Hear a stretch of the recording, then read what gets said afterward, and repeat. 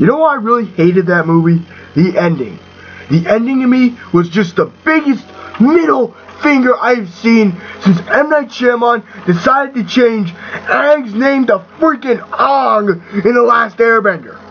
That is how much of a betrayal that was. You know why? Because in the end, when Percy meets Poseidon, and Poseidon says, "I'm sorry I wasn't there for you. I'm sorry I wasn't there to see you grow up. But I love you as a son, and I will always watch out for you, and I will always be there for you." I cried a little bit when I read that scene. So when Luke, so after it's like a job well done, a celebration, yub,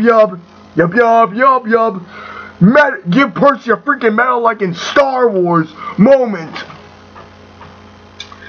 Luke and Percy, they take a 6-pack of code. In the series, mortal food is forbidden in Camp Half-Blood. So they're just casually talking. You know how good friends they were. So then Luke sends a snake. It's like Percy starts going delirious, and then he realizes it was a snake bite. And you're like, what the fuck? And then you realize, and then Luke's like, "Sorry, Percy, but we are the future. The gods are old. It's time to help get the Titans back up." And you feel Percy's betrayal. You feel his loss.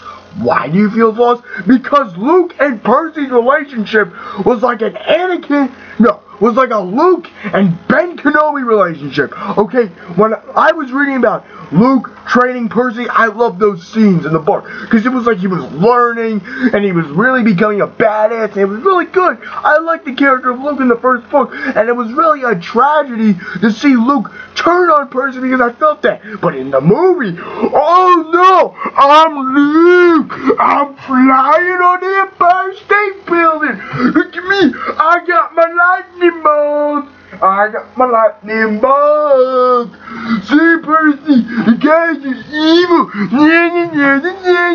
Yeah, screw subtlety and good character development. Let's just make him fly over. Woo! Yeah, would've. No, I wouldn't have. It would've been fucking better, and I wish I would've directed the movie. If I were Rick Riordan, the guy who wrote the book, I would've been driving home going, "Here's a fucking piece of shit. Here's that fucking piece of shit. It fucked up my whole vision." Point is, you know, at least with freaking Harry Potter and Twilight and Hunger Games, they're mostly loyal to the source material. Even fucking Twilight is loyal to the fucking source material. But I wish to God it wasn't at all. This movie is nothing like the books. It's got characters, it's got aspects, but it is nothing like the epicness of the book. Trust me, this series is going to bomb. I want a reboot. I want a fucking reboot, not a sequel.